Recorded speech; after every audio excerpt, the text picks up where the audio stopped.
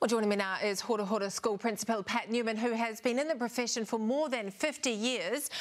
OK, Pat, the government has a plan, better attendance data, a traffic light system and fines. It is a pretty administrative approach. How's it going down on the front line? I don't know how you could call it the plan. To be quite honest, from the days when I was in rural education and in country schools, this thing's about as much use as tits on a bull. It's not going to do anything. And it shows that this guy who thinks he knows everything knows bugger all nothing. You know, when you look at it, what is he asking to do? He's saying, look, we will publicise the results, the attendance results. Who's going to read them? Do you think people are actually that avidly going to read them? And the ones we're trying to target don't actually read newspapers or go into the school websites or anywhere else. He talks about a communications plan. Great. But if they follow the bureaucratic style that they had the last time, it's no use. He talks about going and getting the public health to redefine when a child is ill. Does that mean we're going to have classrooms full of kids with gooby noses? You know, we know if children have a cold, they infect other children, and we know they infect other teachers. I mean, it's crazy. He's blaming the boards and principals and schools for the problem that we have, yet he's the one that says, listen, we're going to cut lunches. Now, how the hell is that going to get people into school? He says, we're going to cut back the transport subsidies. How the hell is that going to get people into schools?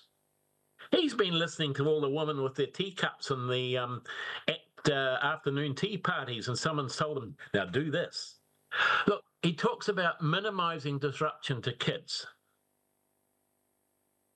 Do you know the biggest disruption to kids over my 51 years, and being a principal since 81, has been that every 2 to 3 years, we have a new political master who thinks they know it all, who comes in and changes everything we've been trying to bed down.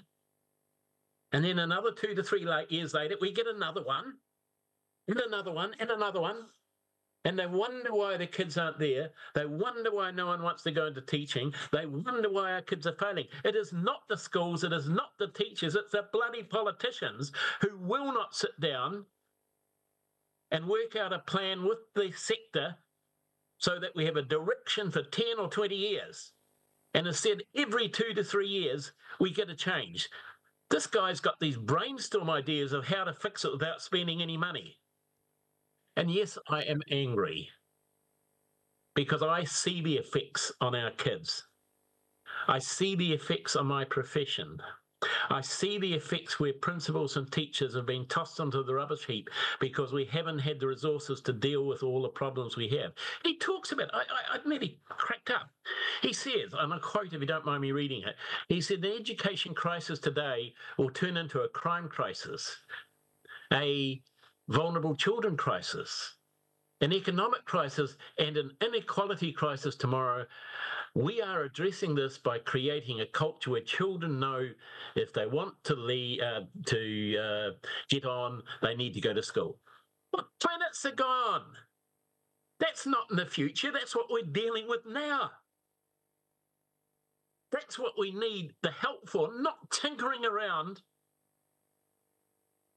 with systems and ideas that he thinks he can impose and it will all work and we'll all jump up and down and say, oh, yes, Minister. Oh, yes, oh, knowing Minister.